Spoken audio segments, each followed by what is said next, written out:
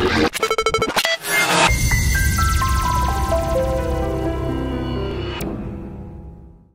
welcome back once again, everybody. I'm Colin Weaver. These are the IT Dojo CISSP questions of the day, where almost every single day I come at you with 2 questions to help as you continue for your CISSP exam. So, let's go ahead and jump right in it. Right, question number 1.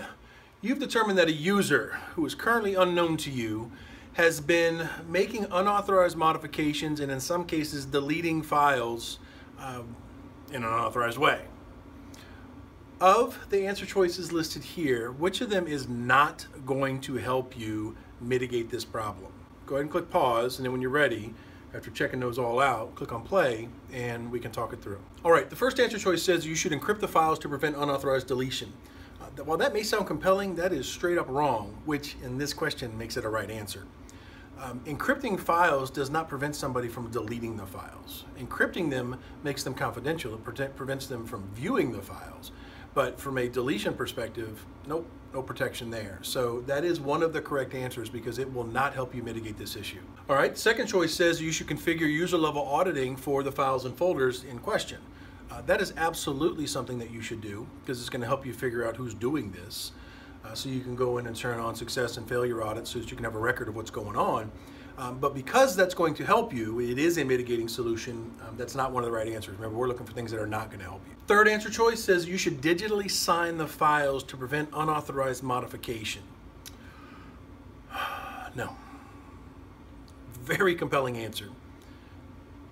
Just because the files are digitally signed doesn't mean that somebody isn't going to modify them. It simply means that you can detect that they did modify them. So going in and implementing signing is not going to prevent these modifications from occurring. So remember, we're looking for things that are not going to help, so this is one of the correct answers.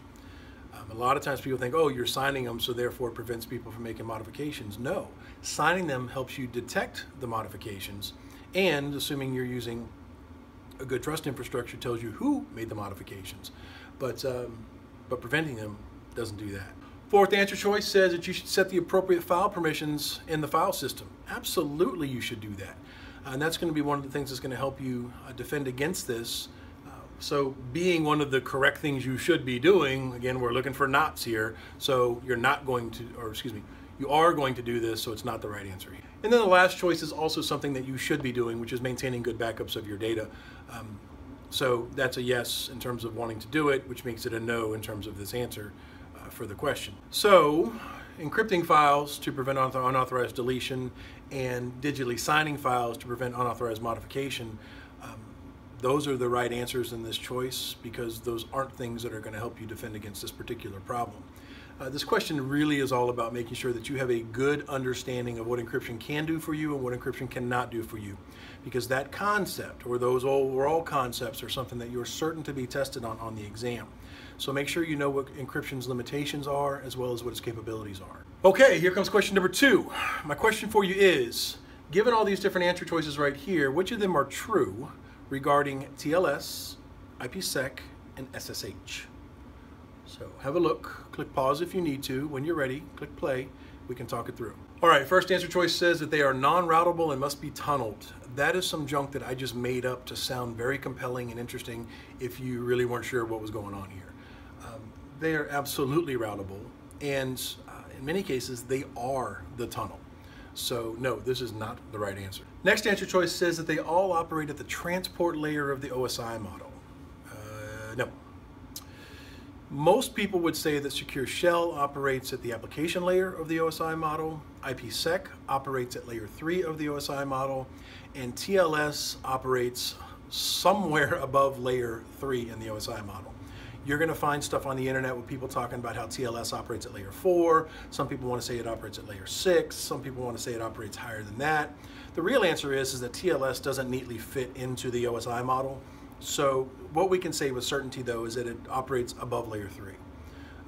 And where up there in some ethereal plane. And you guys can fight with me or argue amongst yourselves about where it works, but you're going to pick up a book that's going to tell you different things. I think Wikipedia says it operates at layer 6, but I don't really agree with that, but I can see why they say that.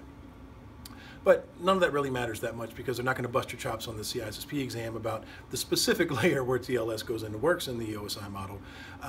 You just need to have a good cursory awareness of where different protocols work in the OSI model so that you can kind of be able to weed them out in questions like this. Next answer choice says that they are supported in all IP version 4 nodes. I put this in here specifically to illustrate the point of why this is incorrect, and the reason it's incorrect is specifically related to IPsec. IPsec is supported in IP version 4. It is, however, not mandatory in IP version 4. So it's perfectly plausible that you have an IP version 4 node which is wholly and completely incapable of doing IPsec. Now, that is not true in IP version 6. If a node supports IP version 6, it must support IPsec by standard. So just because you have IP version 4 support on a device does not necessarily mean that you're going to have IPsec support on a device, which makes this not the right answer. Next answer choice says that they all offer confidentiality for data. Yes, this is the right answer. TLS, SSH, and IPsec all offer the capability for you to go in and have an encrypted channel of communication between two endpoints. Now, I guess you could put one little asterisk and caveat next to this, which is to say that it is technically possible for you to implement IPsec using only authentication headers, in which case you would not have confidentiality.